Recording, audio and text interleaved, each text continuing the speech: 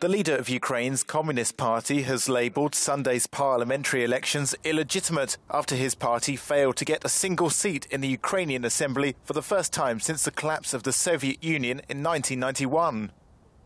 Exit polls suggest pro-European parties will dominate the new parliament, opening the way for Petro Poroshenko to implement a reformist mandate to steer the country's geopolitical course further into Europe's orbit away from Russia.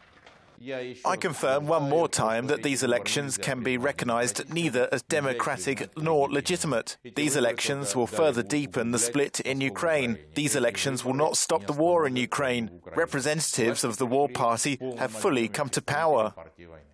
The ouster of Kremlin-loyal President Viktor Yanukovych, Russia's seizure of Crimea and Moscow's support for the insurgency in Ukraine's east have triggered a surge in patriotism across the country.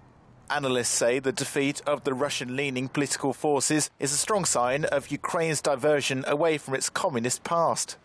I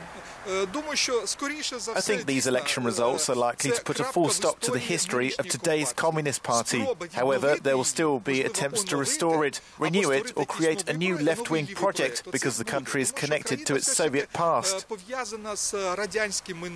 This year, hundreds of Soviet-era monuments of Russian revolutionary leader Vladimir Lenin have been pulled down across the country, leaving only the plates behind, featuring the symbolic hammer and sickle.